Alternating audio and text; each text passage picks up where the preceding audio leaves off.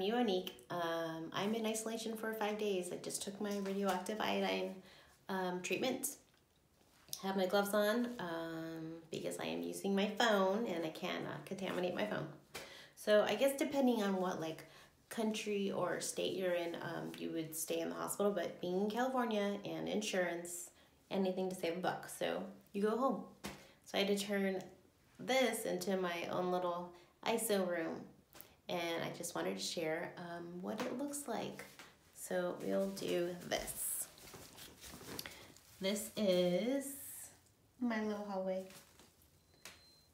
And that door. So the way their house is set up made it really easy.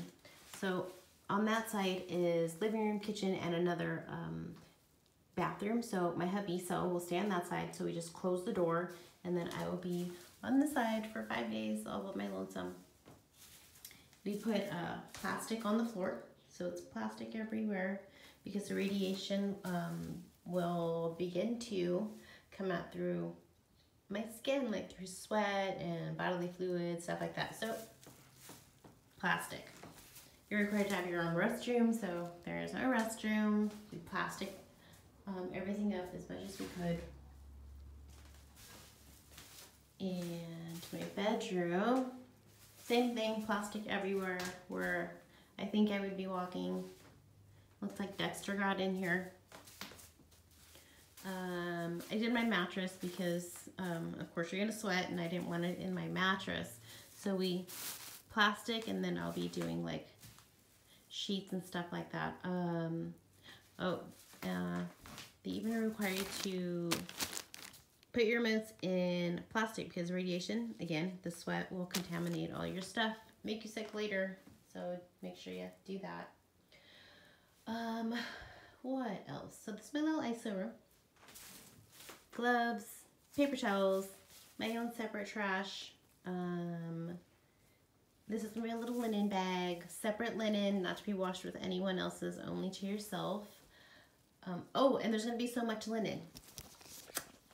They require you to shower at least 3-4 times a day because you sweat, the radiation is going to be coming out through your skin, so you want to shower, get it off.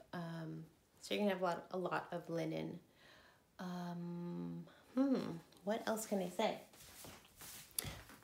Oh, first 2 hours they say to drink a lot of fluids to help flush out your system.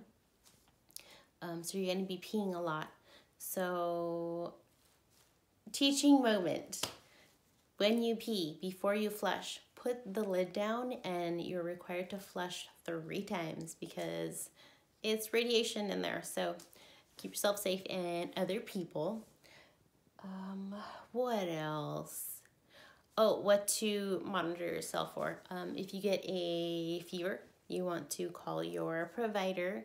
You want to watch for like swelling in like your neck.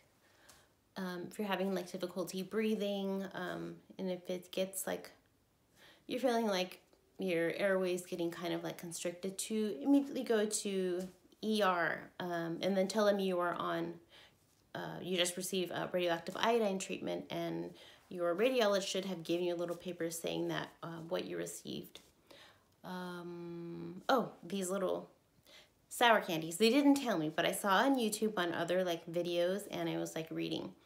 With this treatment, your salivary glands can get like backed up and not produce a lot of saliva. So you'll have like some pain in your salivary glands. And I don't know, like the right side of mine is kind of getting a little sore. So I'll start doing those.